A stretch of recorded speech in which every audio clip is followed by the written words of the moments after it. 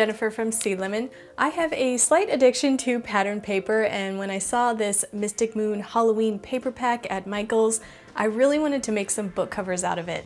So I'm going to show you how I made a couple of them in this video. The size of this paper was a little bit small for a full book cover, which led me to trying some book guard or book repair tape. I've heard of this stuff before, but I've never actually used it. It works well for repairing books, but it also works well for joining two covers together on the spine. And I know you guys have been asking for more binding methods on this channel, so in this video I will show you a new binding method called a sewn chain stitch. I'll give you all the measurements I used on my books, but you can of course adjust those to make your own version of the book, and I will put all of the supplies I use and links in the video description below, and let's get into it. For the pages, I'm using 10 sheets of letter size paper in this cream color, and folding each sheet in half on the long side.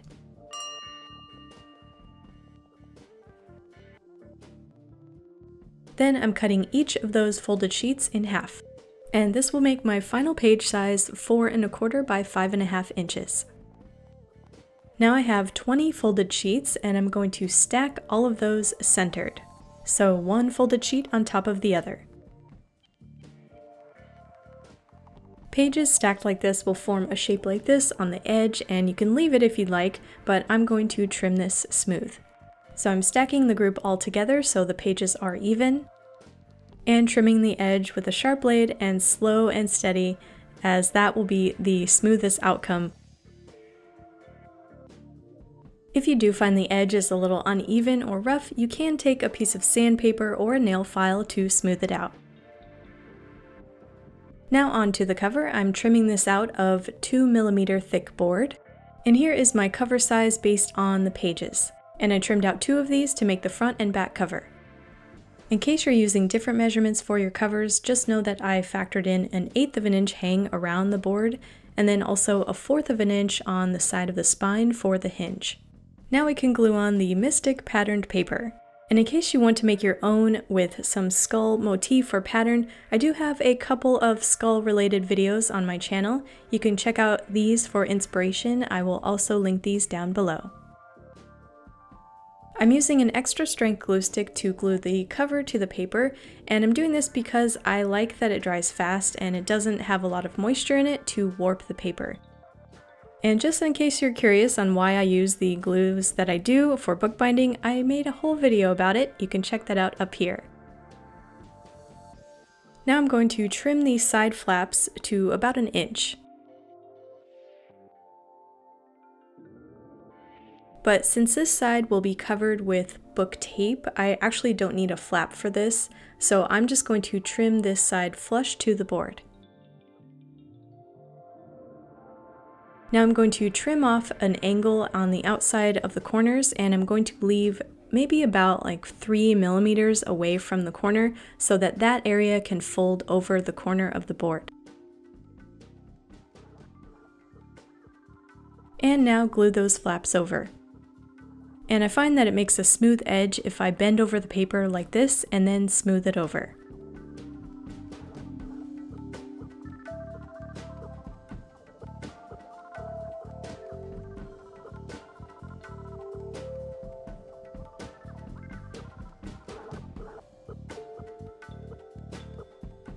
And I like to tap the corners like this just to make a more finished edge.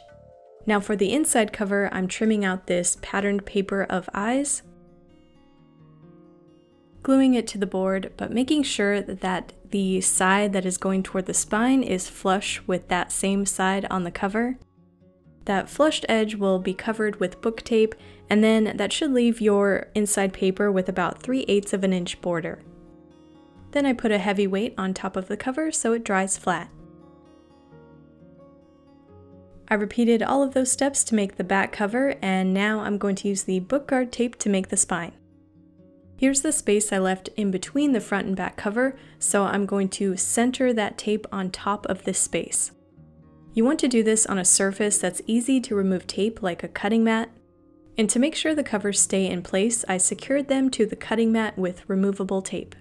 I also used it as a guide, measuring out 2 inches from the center of the spine, so I have some sort of guide when I'm laying the book guard tape, and it will be exactly centered.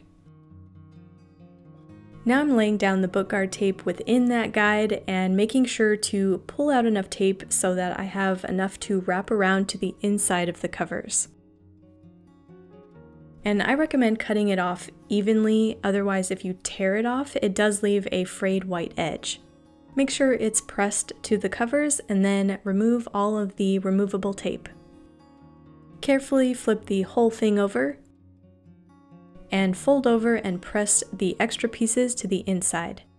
And do this carefully to prevent any air bubbles. Press it down and smooth it out with a bone folder to define the hinges and edges of the spine. And now we can move on to making the binding holes. I used an extra piece of paper to be a template, and I made all of the binding holes a 1/2 inch apart. Because this is a lot to pierce through, I divided it into 2 sections and used an awl to pierce through the pages. Doing this on one half and then on the other.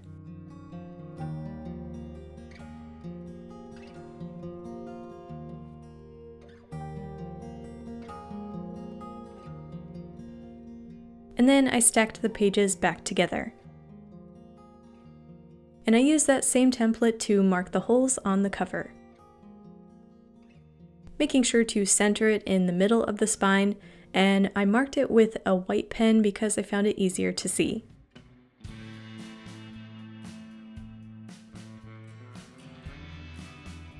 And used an awl to pierce through those marks. Making sure to do this carefully because if you do it too forceful, it will tear through the tape. And now we can finally bind. I'm grabbing my thread box, which I don't know if you guys have seen this yet, but here's how I organize all my bookbinding thread.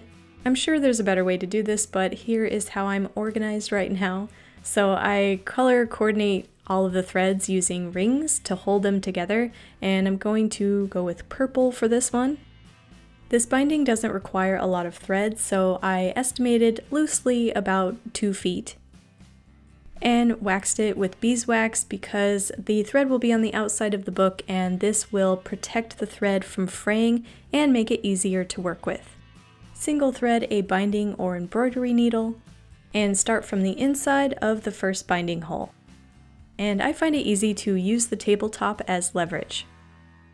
Enter that through the inside of the cover and onto the outside of that same binding hole. Pull the thread until you have a little bit left on the inside. And return that needle through the same hole back to the inside. Again, I like to use the tabletop as leverage. Continue to pull the thread, leaving a little loop on the outside. And continue to the next binding hole from the inside to the outside of the cover, making sure to leave that little loop of thread. Now pull the thread through that loop,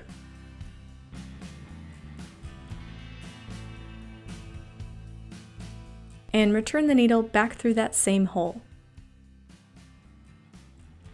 And you can now tie off that extra end of thread in a knot. I did a double knot just to be extra secure.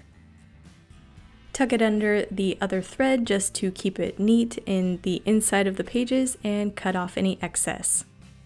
Return the needle back to the outside on the next binding hole, and then you're going to loop under that previous chain stitch. And return the needle back through that same hole.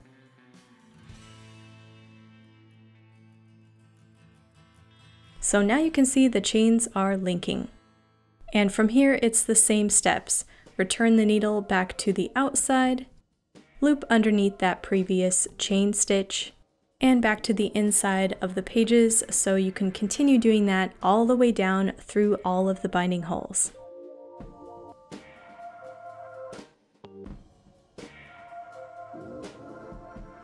When you reach the last one, you can continue looping under the previous stitch and return the needle back to the inside, and tie off the thread in a knot.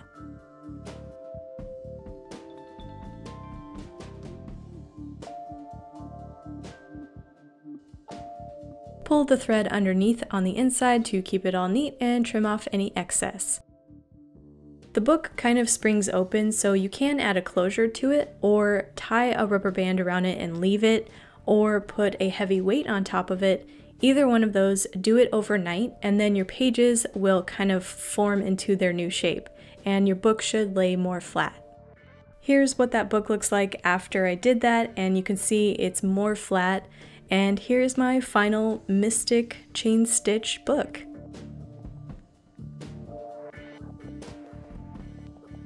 I also made a second one with some different color thread and patterned paper. So you can really have fun mixing up the different color thread, paper, and tape. The tape does come in different colors, and I will link some in the description below. I also like that the cover is flexible, so when you're writing or drawing in the book, the pages and cover should lay flat.